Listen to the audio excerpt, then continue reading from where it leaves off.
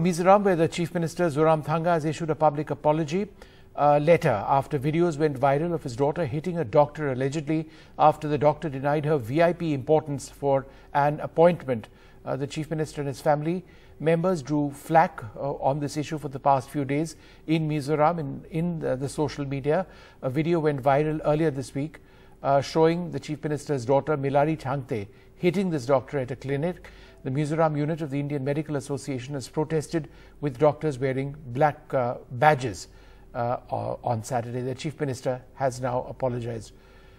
Ratnadeep Chaudhary joins us. This is absolutely shocking. It's bizarre that anybody would go ahead and do this. Besides this public apology, is there no action being taken against this woman?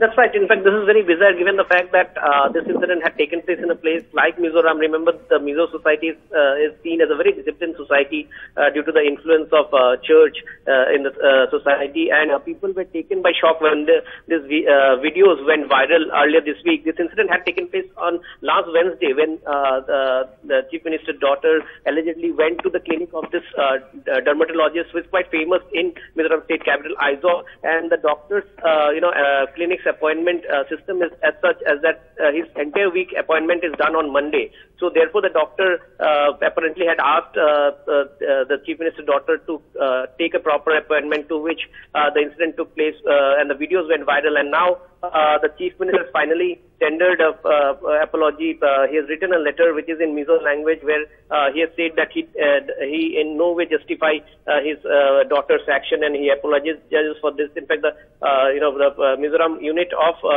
IMA has also sharply reacted. The doctors have gone to duties wearing black badges. But what is important here is that perhaps the doctor concern has also not raised it up, at least officially, in the sense that there were no police complaints made. That's what sources are telling us.